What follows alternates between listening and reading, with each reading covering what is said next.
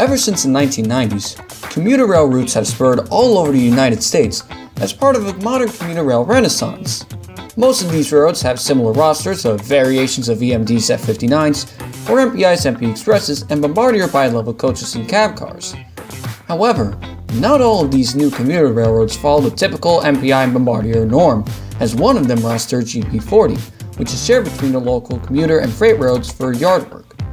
As a new commuter railroad agency which thinks outside the box, FrontRunner rosters a single work locomotive which not only worked for a commuter rail service started at the beginning of the Renaissance, but has also been rebuilt and used for various purposes throughout its history for freight, passenger, and switching.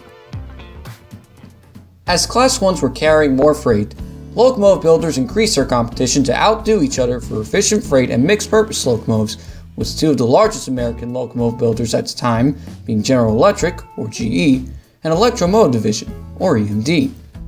With fierce competition intensifying between the two locomotive giants, EMD continued its second-generation series of diesels in 1965 with the GP40, GP standing for General Purpose, and 40 standing for Model 40. Even though it had a nearly identical appearance to the last two locomotives EMD built 2 years prior, the GP35 and the GP28, the GP40 had a 55-foot frame, an EMD 645E3 prime mover, and 3 radiator fans, which made it stand out among the 52-foot framed 567D3A engine and 2 radiator fan predecessors.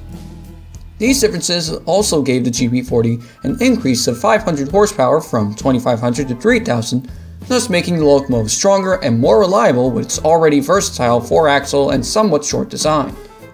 As an expanding Southern Class 1 in pursuit of reliable diesels to haul coal and other freight, the Louisville and Nashville ordered a total of 30 GP40s numbered 3000 to 3029, with the locomotive to be focused on being 3025, built in September 1967. Here they worked with other relatively new EMD Jeeps and SD40s along with GE U-boats as they helped haul an increase in traffic as the L&N acquired smaller railroads in the Chicago region, such as the Monon route and the Chicago and Eastern Illinois. A few years before these acquisitions, the L&M was bought by the Family Line system in 1971, thus sharing common ownership while operating under different names when conducting business. Even though each railroad retained its own identity, they operated in the official Family Line system, which was based on the Louisville and Nashville's existing gray and yellow livery, with the addition of a red stripe below. Even with this absorption into a holding company, 3025 still retained its original L&N livery until 1982 when the railroads under the Family Line systems were combined into the Seaboard system. With this official consolidation, 3025 was renumbered to 6821 and had its L&N lettering patched over. Yet this would not be the last time that the locomotive would be transferred to another railroad, as only 4 years after the Seaboard system was formed, it was merged with the Chessie system to form the Chessie-Seaboard Merger, or CSX, in 1986, and 6821 was repainted into the railroad's somewhat L&N-inspired gray and blue livery. Meanwhile, the state of Virginia was in the process of finalizing the necessary components to form a commuter railroad from the Northern Virginia region to the nation's capital.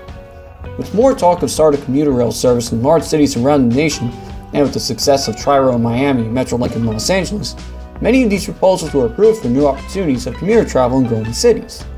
However, the proposed commuter railroad needed a fleet of locomotives and rolling stock that would provide reliable service for the commuter line. So the commuter agency purchased 10 CSX GP40s, including 6821,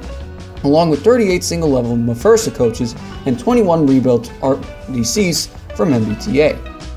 The GP40s were built by Morrison Knudsen at their Mountaintop, Pennsylvania facility for passenger service specifications in August 1991 for $6 million, as they were given head-end power, had their 16-cylinder engines exchanged for a 12-cylinder engine, had their horsepower degraded from 3,000 to 2,300, and were numbered V01 to V10, with 6821 being renumbered to V07. They were reclassified as RP39-2C, with RP standing for road passenger, and the -2 meaning that the locomotive was rebuilt to the common EMD-2 standards for most of their switchers, as the 10 locomotives chosen were previously never rebuilt to -2 standards.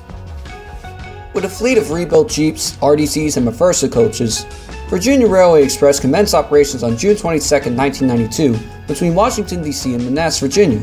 and their roster continued to grow with Pullman bi-level coaches and more rebuilt GP40s leading frequent service from Northern Virginia to Washington, D.C. However, The reign of the former freight locomotives on the commuter railroad would not last forever, as VRE purchased new MPI MP36PH commuter locomotives in 2010, which already had years of success on various new and existing commuter railroads across the U.S. As these new locomotives entered service, the RP39s, the oldest locomotives in the railroad's fleet, were the first ones to be retired, with the rest of VRE's locomotive fleet being retired shortly thereafter. Luckily, the 10 RP39s were quickly purchased only a year later by Motive Power Industries, or MPI, ironically the same company that produced the MP36 replacements, where they were restored and given MPEX stencils and their V's replaced with 1s until they were scattered among numerous short lines around the US and Canada. At the same time, the Utah Transit Authority's relatively new FrontRunner was about to complete their expansion south from Salt Lake City to Provo, Utah, commonly referred to as FrontRunner South. In order to store more train sets for the new route, UTA had to expand their storage and maintenance facility onto neighboring Union Pacific territory, specifically in the 400 South Yard. Union Pacific decided to split the yard with UTA and told the commuter railroad that they needed 2 locomotives to switch in the yard, and that UTA had to pay a lease on the second locomotive to switch on their half of the yard. In order to prevent paying the lease for an existing UP switcher, UTA decided to search elsewhere for a versatile work locomotive for their yard, and that's when they found the V07, one of the last remaining RP39s to still be owned by MPI. The locomotive was brought to UTA property in December 2013, renumbered 901, partially converted into a remote control switch engine, and was given a mainly white livery with blue railing and the UTA logo, thus giving it the appropriate nickname Snowflake. 901 is also shared between the UTA for switching moves and as a Protect engine, and the Union Pacific for shunting freight cars for the facilities on FrontRunner's side of the yard, while utilizing Union Pacific's crew.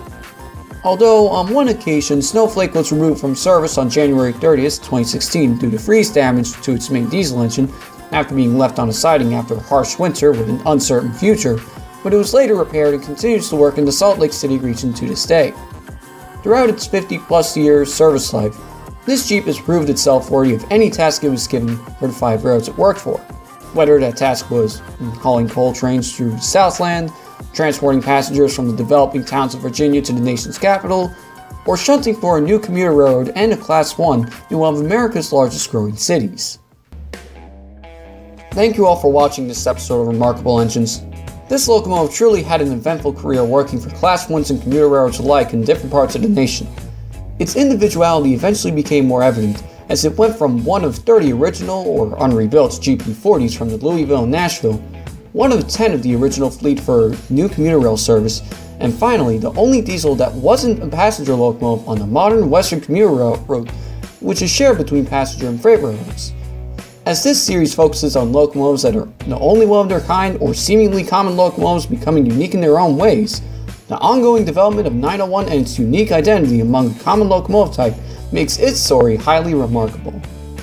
Thank you again for watching, and stay tuned next time when I cover the world's only 414-4 Soviet locomotive class AA-20. If you enjoyed this episode, don't forget to like the video and subscribe. Have a good day.